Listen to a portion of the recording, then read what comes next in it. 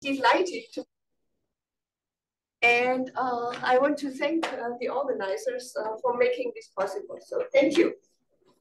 So I'm going to talk about first I'll give background in convex geometry to make sure that we are all on the same plane.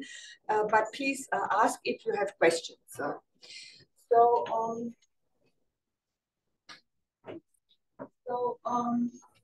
We'll be talking about convex bodies in Rn. So I'll use this notation. Will always be a convex body in Rn. It is a convex subset of Rn with non-empty interior, so such that the interior of K is from the implicit. So these will be the objects we'll be talking about, and we'll mostly be, at least in the first part, be concerned with two notions on this convex body, namely the notion of volume. So we want to explore the volume of K, and in short, I always write that. So I write volume of K like with these two parallel bars to make it short. So that will be the volume of K. And I hope there will be no confusion that it is the n-dimensional volume of K. And what is volume of K? Well, volume is nothing else but the Lebesgue measure of this set, the Lebesgue measure in R. So that's the one object or one quantity that we'll be concerned with for convex bodies, and the other quantity we'll be concerned with is surface area. In the first part of the talk, it's mainly these two quantities that we'll be considering.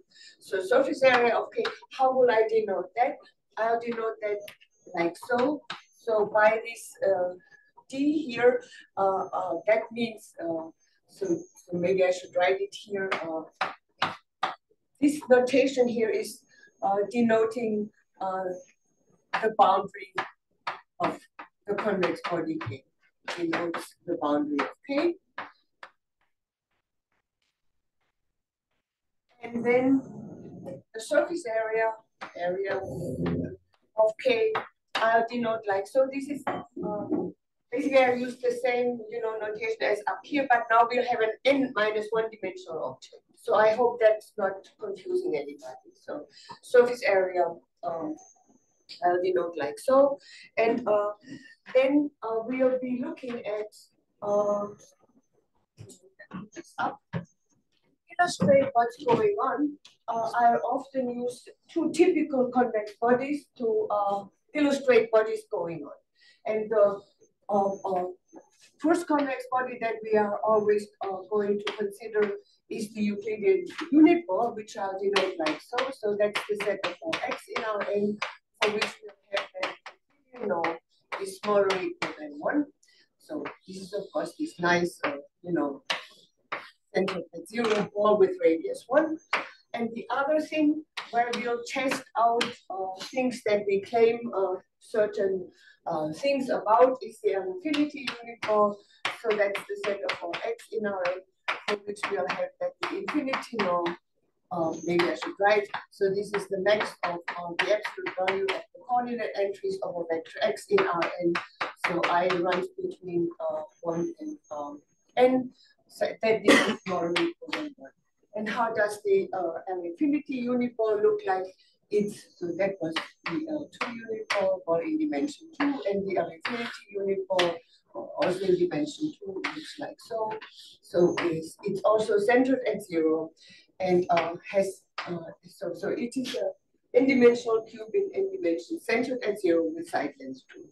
So with these two examples, we typically check out, what we can expect of those things that we claim certain things about.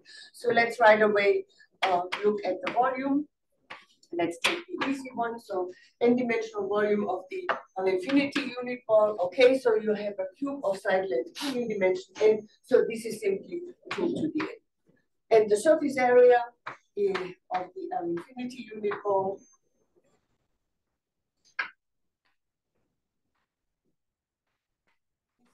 well, we'll see. Okay, so now what we want to compute is the n-1 dimensional volume of the facet of this L infinity unit ball. And each of these facets is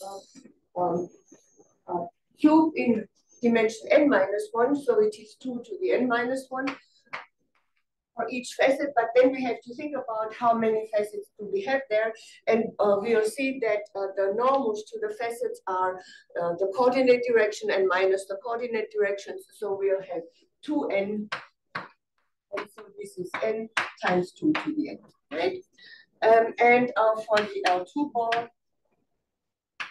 have that the volume is pi to the n over 2 for gamma, the gamma function, n over 2. Which sometimes I'll use this in a little bit. So I want to write it, use the property of the gamma function and write it like so. N gamma of n over 2. So I use the property of the gamma function that gamma of n plus 1 is n times gamma of n, because at some point we'll need this relation, which I'll write in a second, and the surface area of the L2 ball is pi to the n over 2 over gamma to the n over 2. I guess there's probably a 2 somewhere.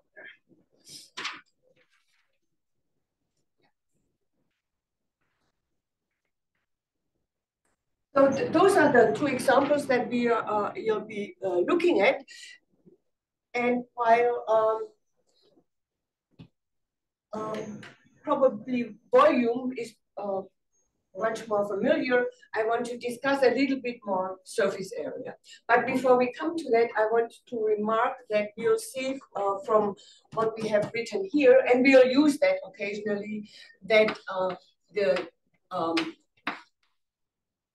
volume is simply of the L infinity, of the L2 unit ball is simply n times the surface area of the L2 ball. And we'll use that occasionally. That's why I want to point that out already here.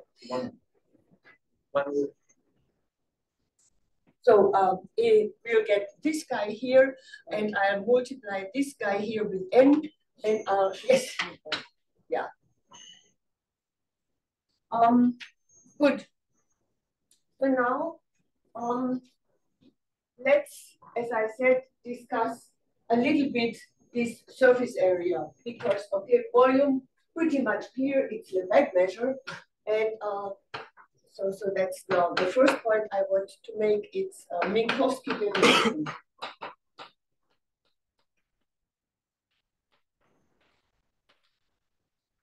Surface area.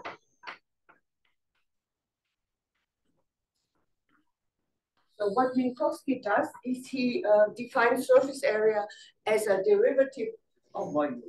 And we'll see in a second how he does it. He defines surface area as a derivative of volume. And then, of course, one has to check that this is really giving us the right notion of surface area, as we may be used to it from other notions that we know about surface area. And it is indeed the case. But that's a very pretty idea to define it as a derivative of volume. And in order to do that, I need to introduce the autoparallel body.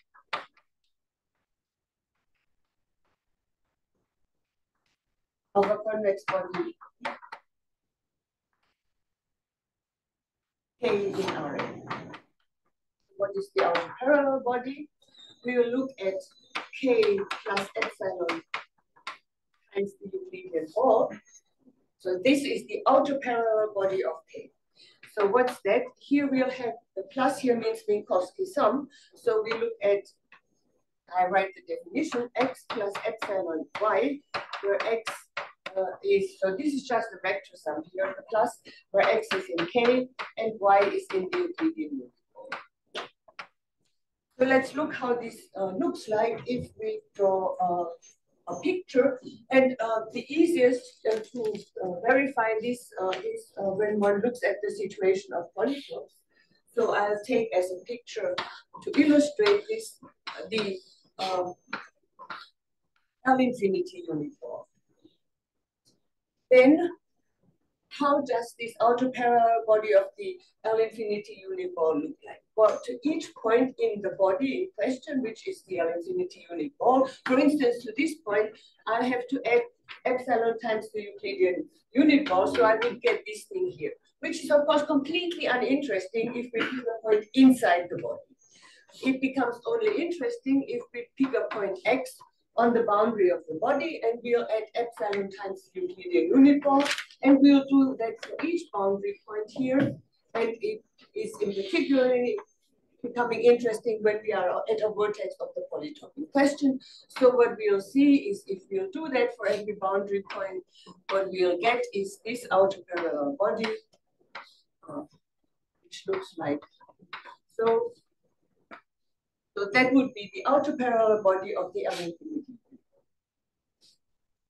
Now, how does Minkowski define surface area? So Minkowski definition of surface area, it goes now as follows. And as I said, it's a derivative of volume. So he looks at the volume of K plus epsilon BN2.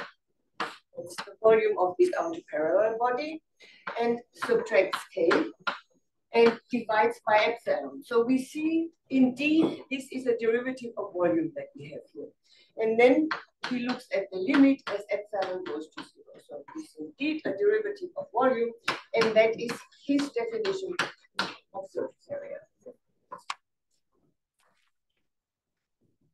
Let's convince ourselves that this is really doing what it's supposed to do and gives us indeed the surface area. So to see that, let's look at our example that we picked, which is the L-infinity unit ball. So we have to look at the autoparallel body, which we had already drawn up there, and it looks like so.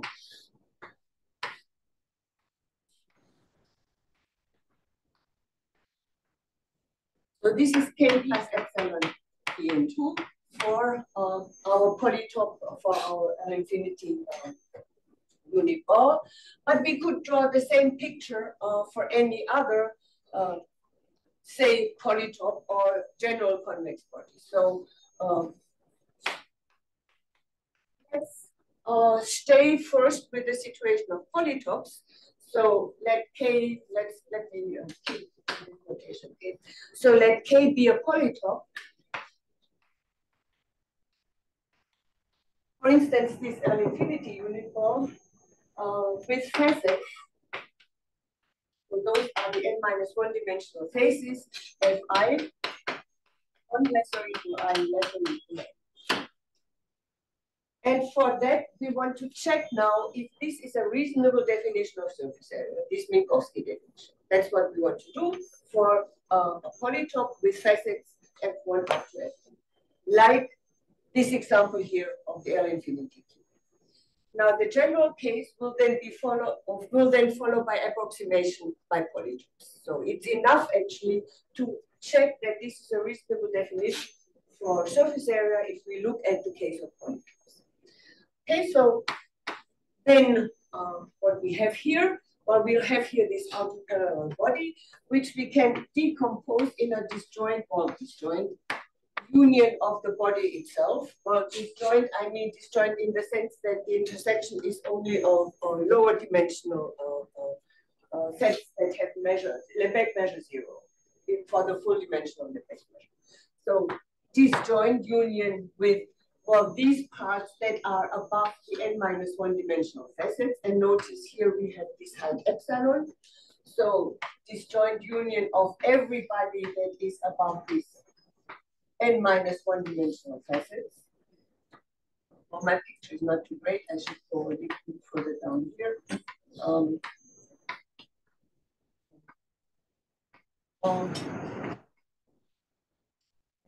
And you can let's see.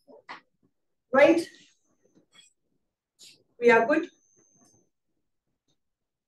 So those facets, it's this facet here that it's here, this facet here, that's here. And then comes the disjoint union of the n, what's above the n minus 2 dimensional facets and so on, till we arrive at, well, in this picture, we already arrived at what's above the vertices, which are those parts.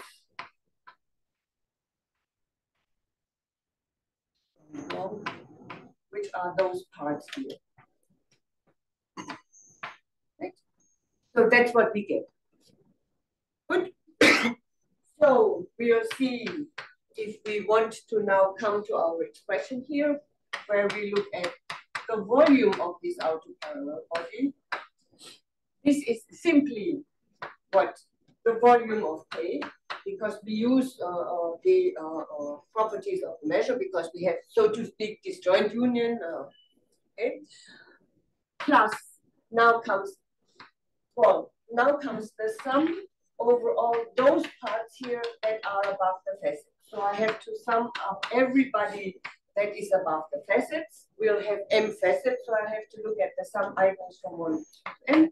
And then the n minus 1 dimensional volume of such a facet here, Fi, times epsilon. Everybody good? Yeah. And then we don't even care what comes next, but I'll just write plus higher order terms in epsilon, because we see, okay, I would have to look at those parts here where we have this part of the ball with radius epsilon, so in dimension 2 that gets a factor of epsilon squared, right? So now let's march towards here. So what we have to do is, if we look at Minkowski definition, is at this volume minus the volume of K, and then we'll divide by epsilon, which on the right-hand side simply leaves us the sum of the n minus 1 dimensional volume of the facets. And now, as epsilon goes to 0, it's exactly that expression that we get, because the higher order terms will disappear. And this is intuitively what we understand to be the surface area of such a polygon, right? So this is really a good definition of surface area. Is it better if I start? I guess it doesn't matter if I start with this code and with it. So I continue here. So now, so we have these two notions of volume and surface area, and there is actually, and that's my second point, an important inequality which relates these two quantities, which is the isoperimetric inequality. So that's the next point that we want to talk about, the isoperimetric inequality, which relates these two quantities, surface area and volume. So what does isoperimetric inequality say? So K is again convex body in Rn. We'll stay, there is more general formulations for isoperimetric inequality, but we will stay with a set of convex bodies. So then the isoperimetric inequality says that the surface area of K divided by the volume of K to the power n minus 1 over n. We'll have to write the right homogeneity factor. Surface area is homogeneous of degree n minus 1 and volume is homogeneous of degree n. So this is bigger equal than the surface area of the ball divided by the corresponding volume of the ball. And again, we'll have to write the right homogeneity here with equality if and only if K is a ball. And there are many proofs of the isoperimetric inequality. For instance, one proof goes with Steiner symmetrization, but I don't want to talk about that. What I want to give a proof which is very short. Once one accepts the next inequality, so short proof or quick proof.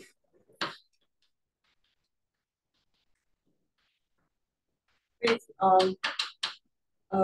the Kuhn-Minkowski inequality.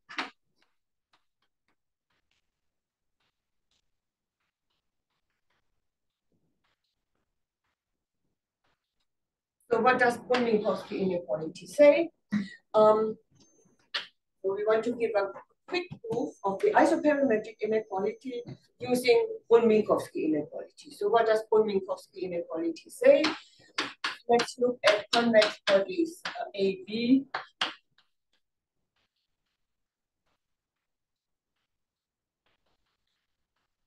We look at two convex bodies A and B in Rn. Then Kuhn-Minkowski inequality says that the volume of the body A to the power 1 over n, the volume of the Minkowski sum of A and B. So this is Minkowski sum of the two bodies raised to the power 1 over n is bigger or equal than the volume of the body A raised to the power 1 over n plus the volume of the body B raised to the power 1 over n with equality. Maybe I'll put this up a little bit already. With equality if and only if A and B are homothetic.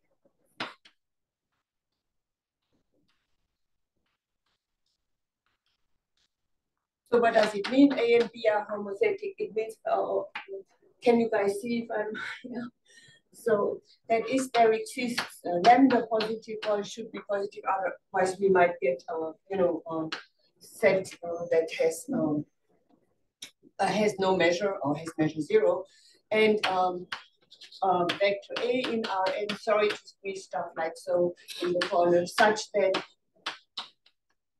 A is a multiple of B modulo a possible shift, right? So that means that A and B are homothetic. I'll put it up and one can read it. So this is the Kuhn-Minkowski inequality. And yeah. Let's now see how we can use this inequality to prove the isoperimetric inequality.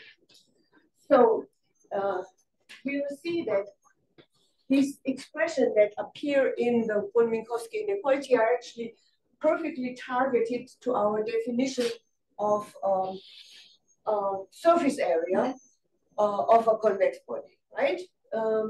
So we'll apply, or so we look at what's here appearing in our definition of Minkowski definition of surface area.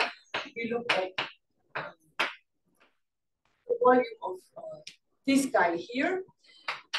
And we know by Kuhn-Minkowski inequality that this is bigger or equal than the volume of K to the 1 over n. So this is just Kuhn-Minkowski inequality that I apply here. So Kuhn-Minkowski tells us that this is bigger or equal than the volume of K that would correspond to our A to the power 1 over n plus epsilon volume of the Euclidean unit to the power 1 over n.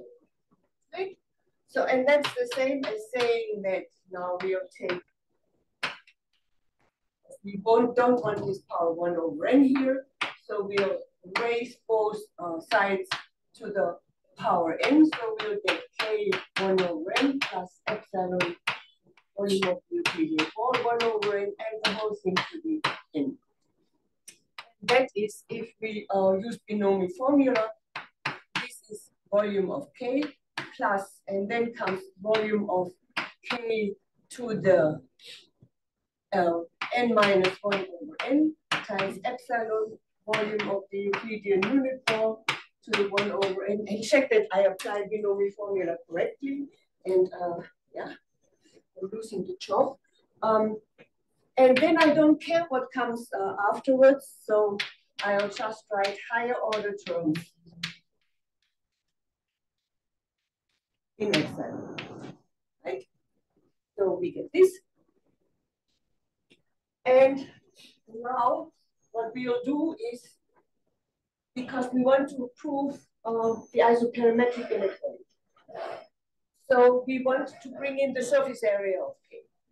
This we'll see we can do perfectly now if we do it, bringing it in, that is the surface area, bringing it in the form of Minkowski definition of surface area, because I look at my left-hand side and I subtract K here. Then let me also right away divide by epsilon. Okay. Then this is bigger or equal than what we are left with here. So that would be K n minus 1 over n. We divide it by epsilon times the volume of the Euclidean unit ball to the 1 over n, plus higher order terms. Higher order terms. Now here I have a term epsilon to the 0, so higher order than 0 terms in epsilon. And then we'll let epsilon go to 0 on both sides, and so as epsilon goes to 0, on the left-hand side, we'll end up with the surface area according to Minkowski. This is bigger or equal than these terms, the higher order terms disappear. And so now it's a bit, so I can right away, I hope you don't mind if I now right away divide by this at the same time by this volume of K to the n minus 1 over n. N missing on the right. I think there's an N missing on the right. There is an N, absolutely. There should be an N because we use binomial formulas. See, I told you guys, we check that I apply correctly binomial formula. Thank you. So we forgot the N, which we needed because I mentioned here we wanted in relation. That's why I mentioned it over there. And then I forgot it here. So we'll have the N here. And so we divide it by the volume, and that leaves us with n volume of the Euclidean unit ball to the 1 over n. And let me also bring in right away that the term we want to get the right homogeneity is the term volume of the Euclidean unit ball n minus 1 over n, but then we have made a mistake, so n minus 1 over n. So this goes away,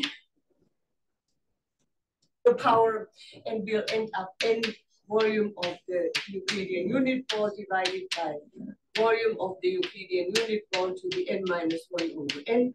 But from what we have seen over there, this is nothing else but the surface area of the Euclidean unit ball, volume of the Euclidean unit ball, n minus 1 over n. So we have a quick proof of the isoperimetric inequality with this Minkowski inequality. And we also get the equality characterization because we see here. So the only time we applied an inequality was at that level here when we applied Minkowski inequality. So we see that this place is here with equality. And only the two sets that we consider now, which is the body K and the Euclidean unit ball with equality, if and only if these two things are homothetic, which means, of course, with equality, if and only if K is a ball. Not necessarily with radius 1, but with some radius. So that gave us a quick proof of the isoperimetric inequality, which, as you know, of course, is one of the important inequalities in geometry with applications everywhere in mathematics. Good. So now I'll maybe start erasing over there.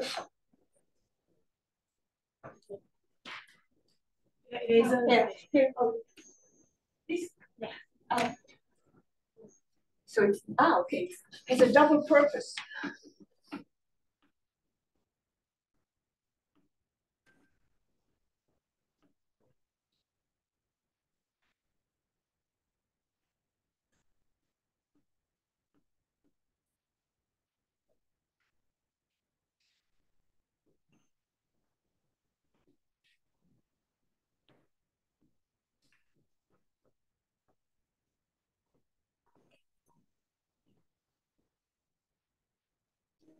So far, so good.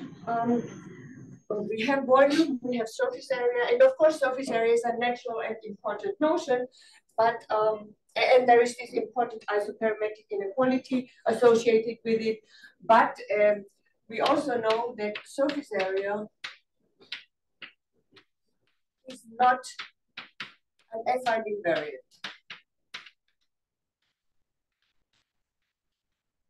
That is, it's not invariant under affine transformations. And such affine invariance, so affine invariance, so are very useful quantities.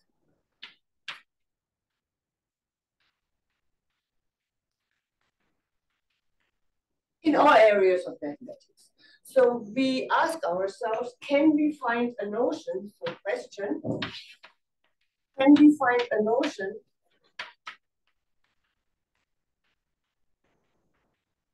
of surface area? What do I mean by that? I mean a notion that kind of keeps the nice properties of surface area intact, but is in addition, affine invariant means, so very good. So T is a map from Rn to Rn, is an affine invariant.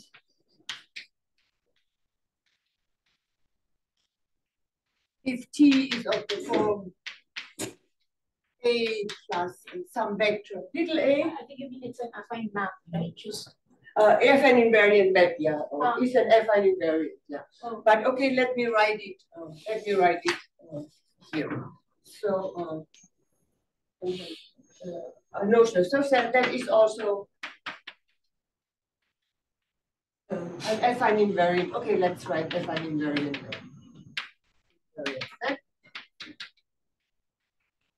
Where T from Rn to Rn is affine invariant map. An affine invariant map. T is of the form A, say, well, now I have used A for the set, but I hope you are not confused. So if T is of the form A plus capital A plus little a, where A Rn to Rn is a linear map, and typically we will want that the determinant of the map is different from 0 in order to not get something trivial, such that the determinant of A is different from 0, and A is a vector in R.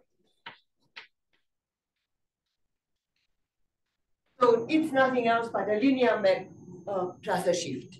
Yeah. So, question: can we find a notion of surface area that keeps the nice properties of surface area that we know of, plus is in addition affine invariant? That's the question. And in order to march towards such a notion, I'll need to introduce another quantity first. It is clear that surface area is not affine invariant, right? Like if we take our standard example of the cube again, right? And then let's just apply a linear map T.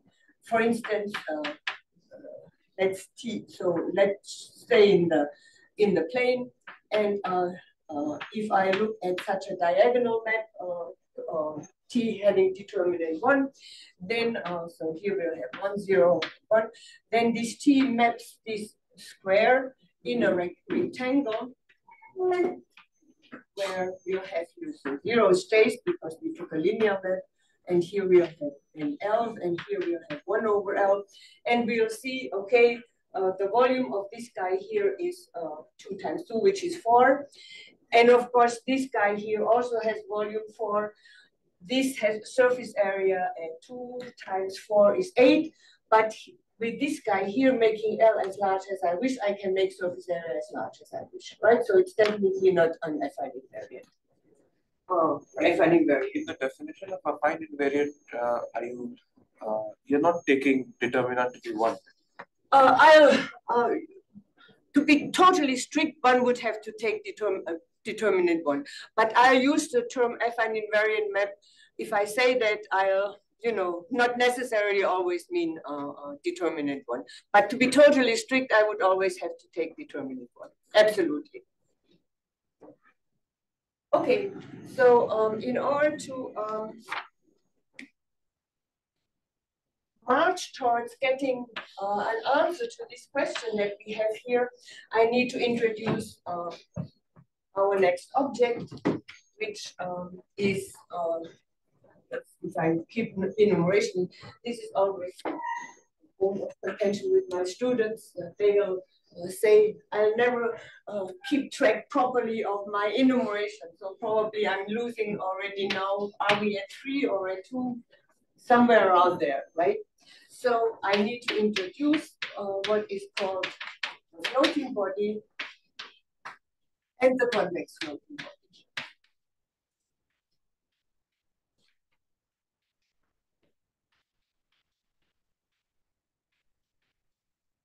So what are those guys?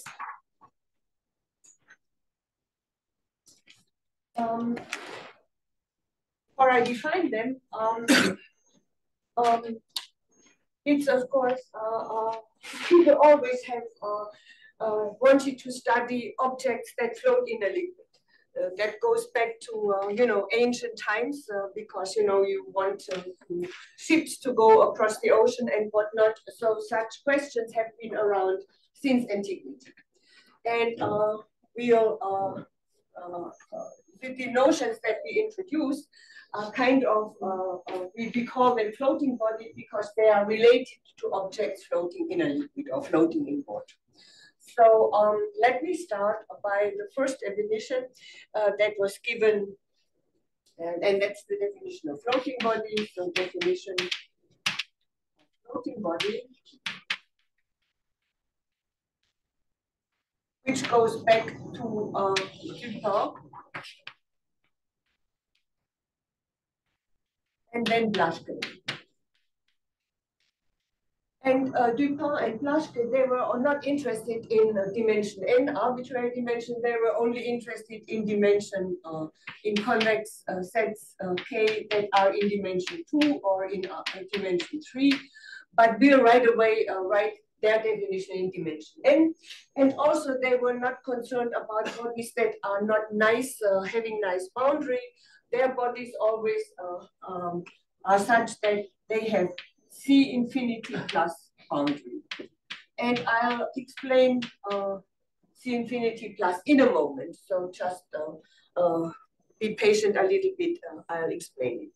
It simply means that you don't have any vertices, you are not looking at polytopes, you are looking at objects that where the boundary is infinitely many, oftentimes continuously differentiable, so to speak. And where the Gauss-Kronig curvature, that what this plus means, is positive, strictly positive.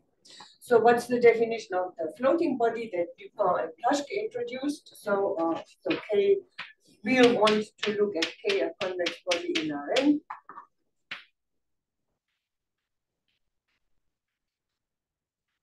And we also give ourselves a parameter delta, well, bigger or equal than 0.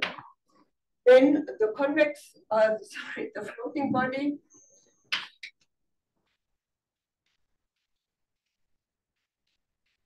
And I'll use this notation K sub delta, where I put the delta in these square brackets.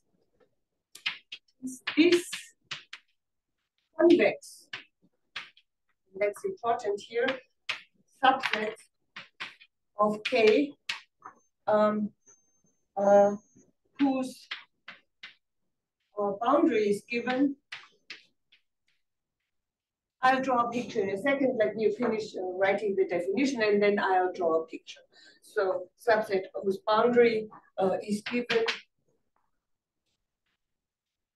by the centers of gravity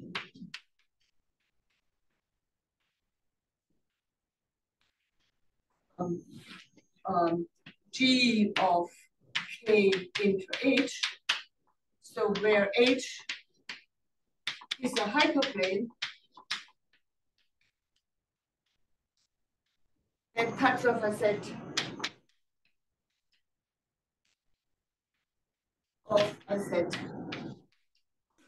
delta, set of volume delta from K. Okay, and center of gravity is what? Let me squeeze the definition here. Center of gravity of K into H is of course nothing else but 1 over the volume, K into H. Then comes the integral of over K into H, and you integrate H dx. Now, so that's the definition of center of gravity of this particular thing. Good. Now, let me draw a picture because this is, definition written, but we'll see much better when I draw a picture where we see what's going on. The G. Again? What is the G? G of G. G of K into H, center of gravity. G is the name center of gravity. I call it G. Yeah? Okay, so what's the picture? So here we'll have our convex body K. We look at a hyperplane H. Okay. And now here I have, maybe we have color. Sorry. Here we'll have K into H. So that's this set here, right? That is K into H. Well, here in our, two-dimensional picture, it's just this line segment, right? But in general, it would be if you have an n-dimensional body, you look at the hyperplane, so you'll get an n-1 dimensional section of the body, right? And then you'll take the center of gravity, which here is just the midpoint. So that is our G that we look at, right? So now we'll take another hyperplane that also here, as I said, this volume that gets cut off is delta. So the hyperplane cuts off this volume delta, right? Yeah, good. Now we'll look at another hyperplane that also cuts off delta. We'll take the center of gravity of K into H for this hyperplane, and we'll get another G here, and so on. And we'll look at all such hyperplanes, and then the boundary or the collection of all these centers of gravity that gives us our floating body K delta, right? As defined by Blaschke and Dupont. In this case, is it always the midpoint? Is the center of gravity always the midpoint? In this case? In this two-dimensional case, it's always the midpoint, yeah. But in higher dimensions, it's, this integral expression, right? So is this the reason that you're taking smooth bodies? Because for triangles, this is not well defined. Very good point. That this definition begs, of course, our first question: does this, floating body always exist? That's the first question. So, does K delta always exist? And as it was just mentioned, that's not always the case. So the answer is no. So this is not the case.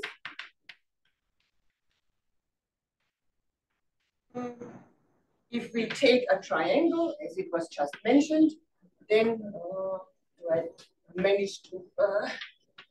If we take a triangle in the plane, then this object here is the object described by looking at all these centers of gravity. Looks like so. So it looks like so. Yeah, essentially here a bit more. So that would be this configuration is the center of gravity. It describes the centers of gravity. Why? Well, maybe I will use another color. Green. Why not? No, green's bad because so we'll have our first hyperplane H that cuts off delta, and that is our center of gravity. That is the midpoint of H into K. Then, as the hyperplane moves up here, our center of gravity will move along this line here, or along this curve here, till we reach that point. That corresponds to our hyperplane that cuts off delta going through one corner. Then, as we move on with the hyperplane, our this way and this way, our curve will go along here till we reach this deepest point here, which corresponds to the hyperplane parallel to that side here, cutting off delta, and so on, right? So we see this floating body given by the definition by Blaschke and TIFR does not necessarily exist. And so, of course, then the second question is question 2. When does this TIFR-Blaschke floating body exist? And we'll see one instance or 2 instances when that is indeed the case. So this definition is not good for our purposes because, well, first of all, this floating body does not always exist. So we want to reconsider the definition and try to find something that always exists and is convex, so that it can serve our purposes within the realm of convex. But before I do that, it is of course clear, or let me just say why they gave, Dupin and Blaschke gave this notion the name of floating body. That is because an object that comes from the name floating body comes from Archimedean principle.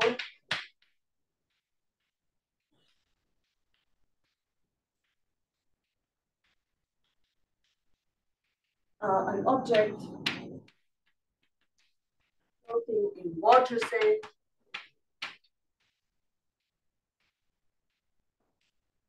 always has a set of equal volume above the water surface.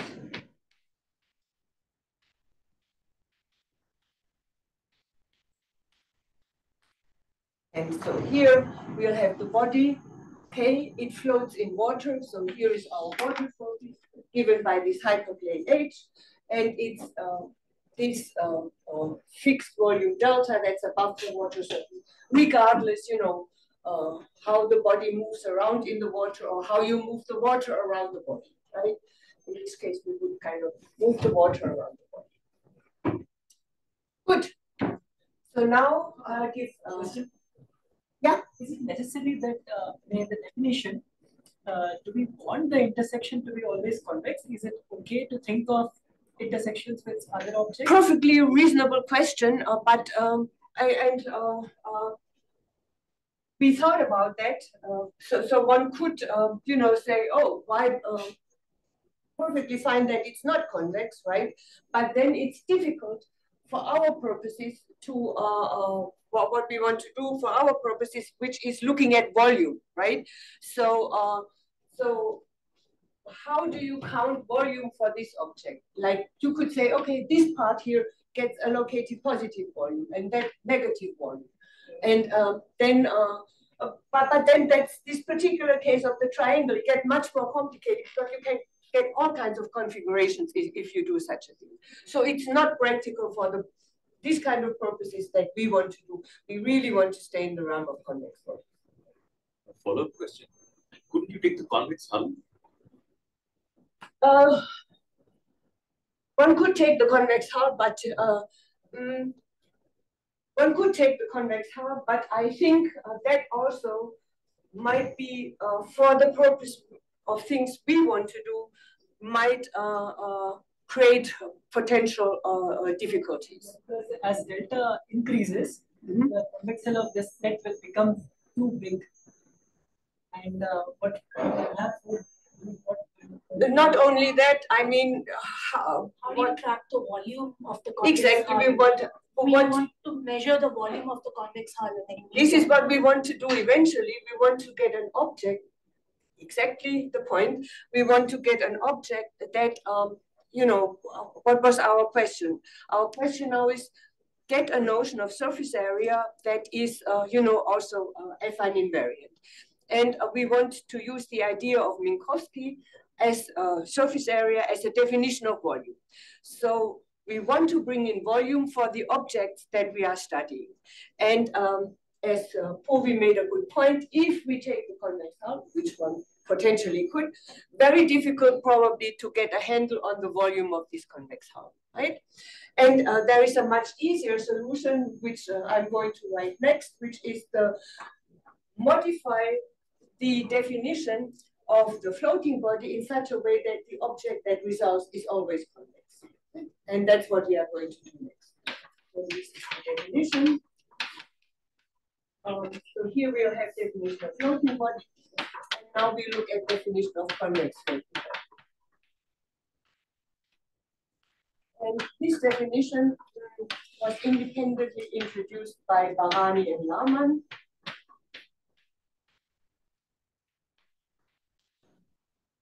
And by Carsten Schick and myself.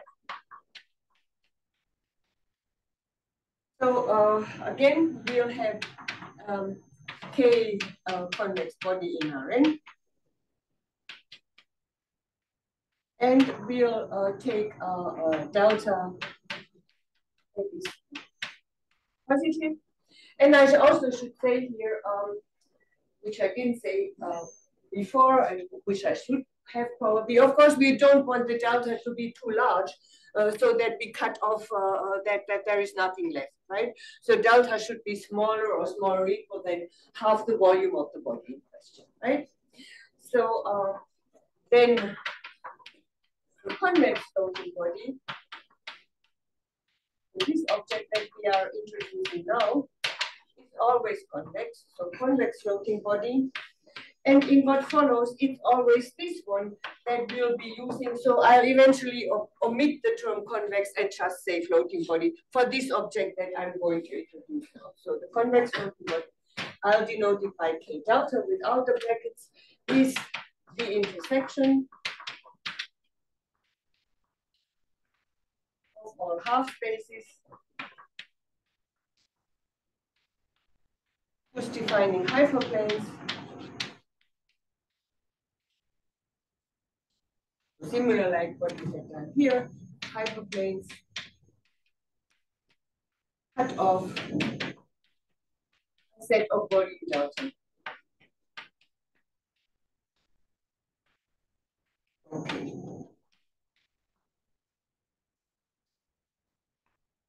I'll draw the picture here. So how does that look like now?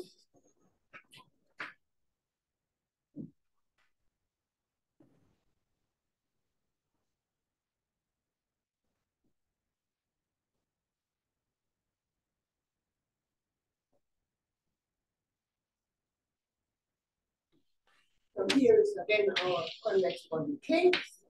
As before, we'll take a hyperplane H that cuts off delta.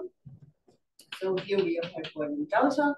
So actually, this hyperplane subdivides our Rn into half spaces. H minus I call this one, and the other one I call H plus. So if I now want to formally write the definition of the floating body, then K delta is the intersection of all H plus, so that H minus into K is equal to delta. So I look at the hyperplane H that cuts off delta here. We'll have these two half spaces, H plus and H minus. I look at another hyperplane that cuts off delta and a third one. And then we'll take the intersection of all these half spaces H plus. And of course, what we'll get is a convex set as the arbitrary intersection of convex sets. So this K delta is always convex.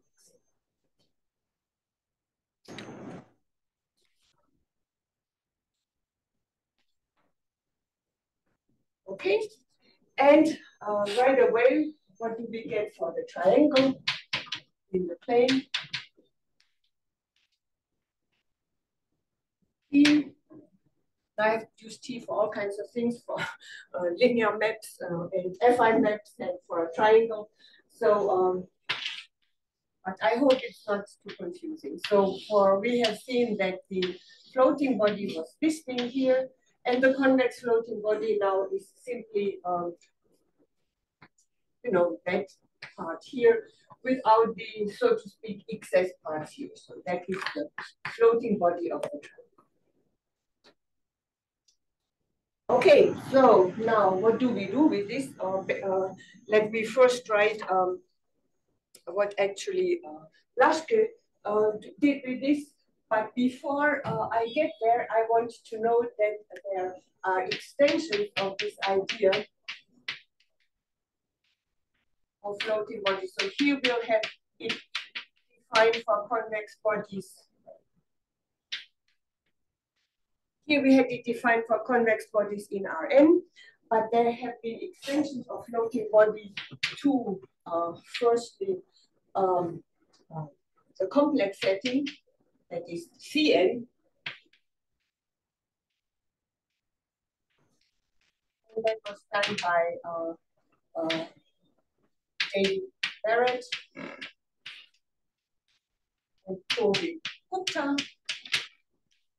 Actually not involved in the, so I have some related work, but I'm not involved in the formulation. That is really Dave Barrett's But work. you have worked with it. Yeah, but still. So, so you have worked with it. No, I shouldn't be given. You should. And then there are extensions to spherical and hyperbolic space.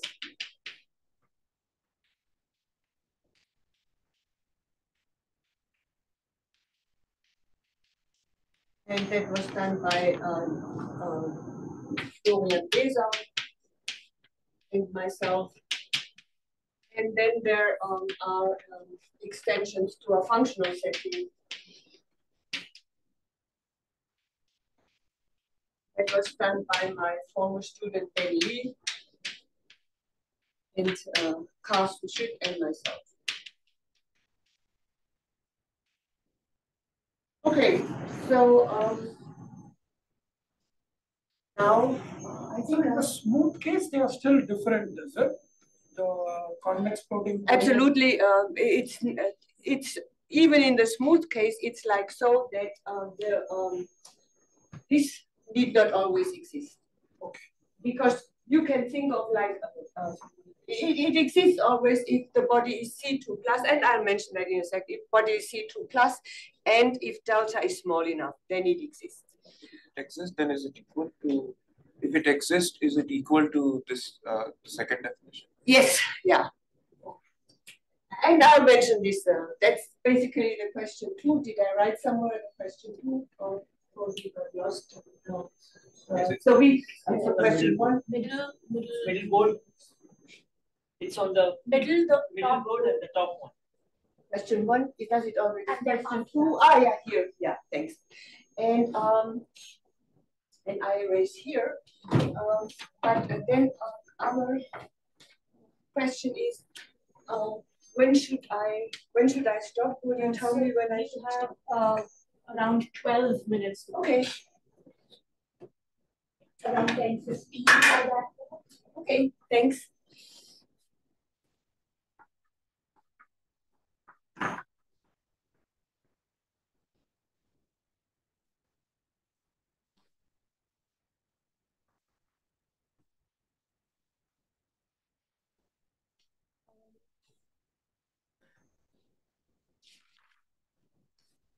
Yeah, so let's right away address these questions. So 2 questions. Answers to questions. So the first one I want to mention is a theory by Mathieu Miller and Shlomo Reisner, which says that if K is a symmetric convex body,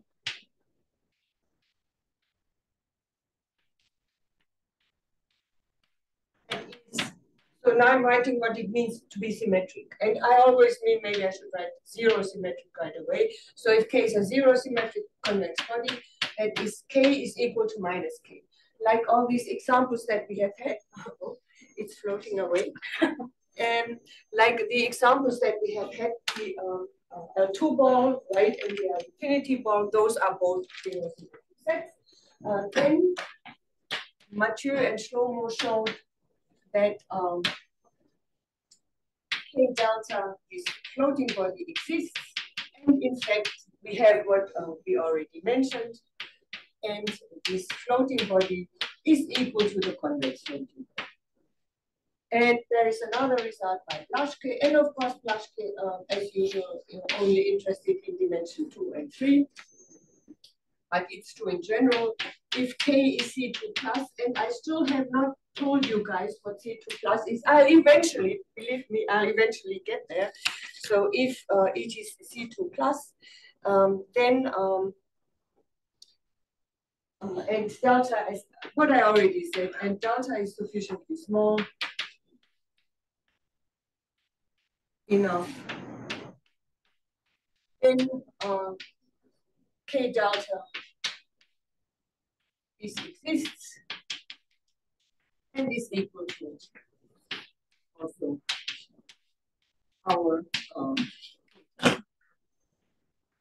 so those are these results that we have, and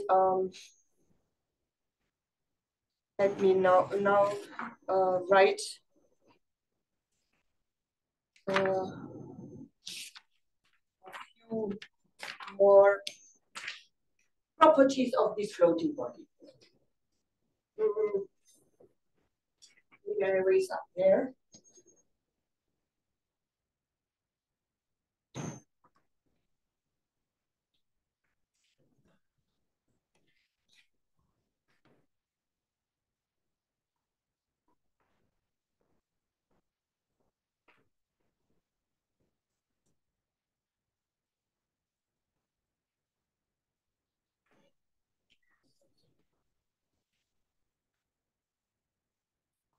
Properties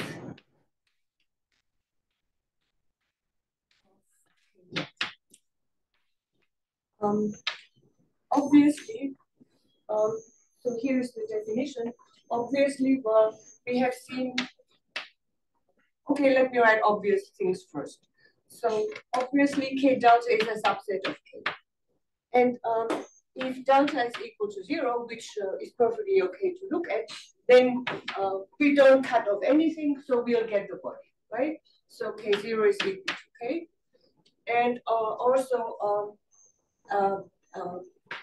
we said that delta should be small enough so that we do not end up with the empty set.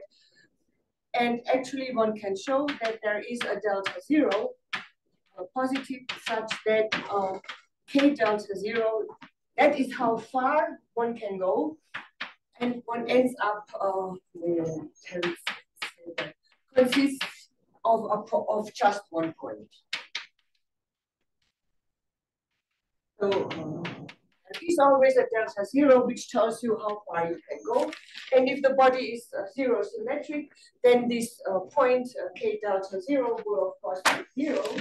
And the delta 0 will be 1/2 the volume of K. But it need not necessarily be 1/2 the volume till you reach this point. For instance, if for the triangle the delta 0 is strictly smaller than 1/2 the volume. And the other thing I want to mention is that K delta is not only convex, actually one can show it is strictly convex. That is, the boundary does not contain any line segments. So it is really nice. And that was shown by Carsten and myself. And maybe I write one more. I want to do 2 examples. You know, I want to look at what's happening for our standard examples that we always look at, which is the infinity unit ball and the Euclidean unit ball. So the Euclidean unit ball will actually be more important for us. And I guess I should finish. So let me just writes down what we can expect for the floating body in the case of the two-dimensional L infinity ball. And the floating body will look like so. I'll write down the equation of the boundary curve in the first quadrant. It's enough to look at the first quadrant because of symmetry. It will be the same in the other quadrant. So it is 1 minus delta over 2, 1 minus x for 0 smaller or equal than x, smaller or equal than 1 minus delta over 2. So, so that is the boundary curve that's given to us for the L infinity unit ball in dimension 2. We can explicitly show what it is. And then I guess next time I'll be we'll try to describe the floating body of the Euclidean unit ball in dimension n. And of course, because Euclidean unit ball, I'll take the unit ball. It's the same if we would take a ball with radius r, but in the 2-unit ball has, of course, all the symmetries that we want. So the floating ball of the L2-unit ball will, of course, be again a ball, and we'll have to figure out what's the radius of this ball. And then we'll do some computations towards the direction of defining a notion of surface area, now involving a derivative, also a derivatives of volume, but now involving the volume of the body and the volume of the floating body. And that we'll do tomorrow. So thank you very much.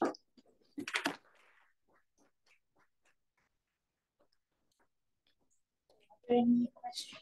Yes, please. As far as question 2 is concerned, some positive answers. You have examples of bodies for which the sigma coincides with the convex flow. You have seen that for a triangle that is not true, right? Right. So are there general classes of objects for which question 2 is the answer is no?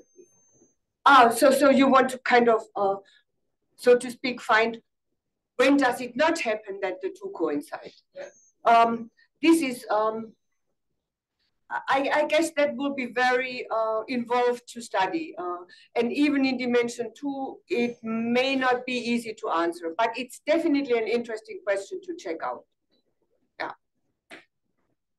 Are there non-quantitative, instead of having a class, but maybe some other, like maybe it's dense in the space of. Okay, so very good point as well. Yeah, so yeah, I haven't thought about it too much because I'll basically concentrate on the convex floating body. Yeah, but many questions related to this that are worthwhile looking at, also from a differential geometry point of view.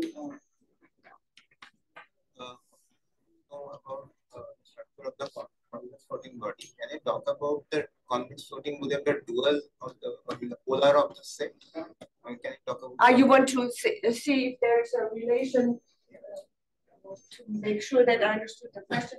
You want to see if there is a relation. So you look at K and you look at the polar. Yeah. Right? Yes. That's what you do. Yes. And then you look at the floating body, and then is there a relation to some object? There is something, and I have been wondering always about this question for a long time because we'll have we have a notion of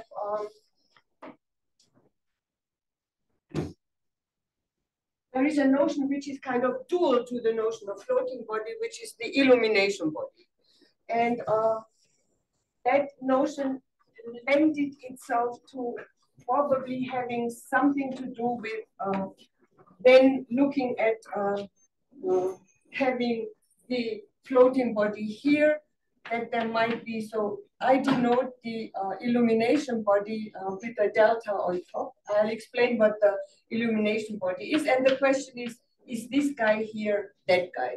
So that was the question. So I'll explain what's the notion of illumination body.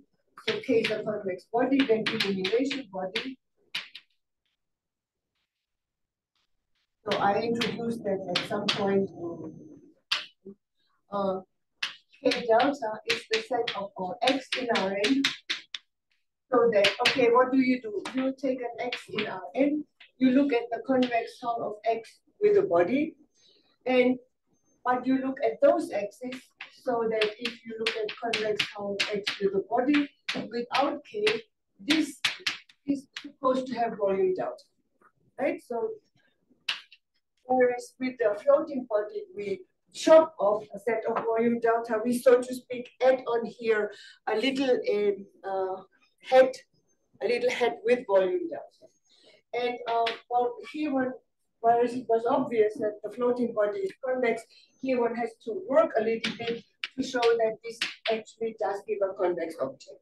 And it looks like so. And then it seemed natural to me always that, okay, such a relation might hold, with maybe, you have to modify the delta, not take exactly the same. And this is not always true, but the two things, one can establish a relation that the two things are close in some distance. And this is in a paper with Ulam, or actually two papers, Malthouse and myself, where we do express some kind of duality relations between these two objects.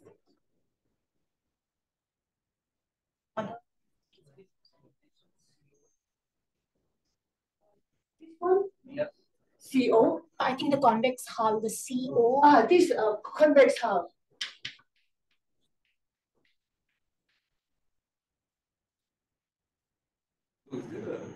Is there a relationship to the distance to the boundary function? Like if you take k delta, and the distance to the boundary of k delta to k, is it just delta or? So okay, you mean this, for instance, in that picture? So he wants, I think he just wants to know that if you take k delta, can you say something, estimate the distance to the boundary? Oh yeah, one can, if delta is small enough, there is a relation. And actually, when I write down what's happening for the Euclidean ball, we can see this relation. And it's actually enough to more or less compute it for the ball, because what you'll do for a general convex body, let's say for the moment it is smooth enough, but it also works if it's an arbitrary convex body. You can always approximate by an ellipsoid, and then you'll get an idea to the distance. And that's why, that's for delta small enough. And that's why it's enough to compute this distance for the ball. The question which is not very different from what he asked. So let's say if I have a foliation of the convex body. You have a what? A foliation, like a... like stacking? Yeah. So, and then I want to see like how the k deltas evolve. Excellent question. I would very much like to know that. There is certainly, I think what one could maybe do is, try to find a flow from the original body that moves along as delta involves to the various floating bodies along this flow. There are analytical ways you could expect an analytical result which tells you the rate at which it is increasing or something. If you manage to write down such a flow, then I guess that would be possible. And I think what the flow would involve is something like, among other things that also should be present there, is the affine curvature. So there has to be some special vector field that you need to be able to identify. Right. Yeah. Involving the affine curvature. Yeah. I mean, there is such a thing as affine flow, but I don't know if that moves along floating bodies. I don't know how it's related, but there is such a thing called affine flow, which is affine invariant, but I don't know how it relates to this. Yeah, there's a chance that that might be. Yeah. Any other questions? So if not, let's thank the speaker again. So if there are more questions, we have a coffee break until 10:45.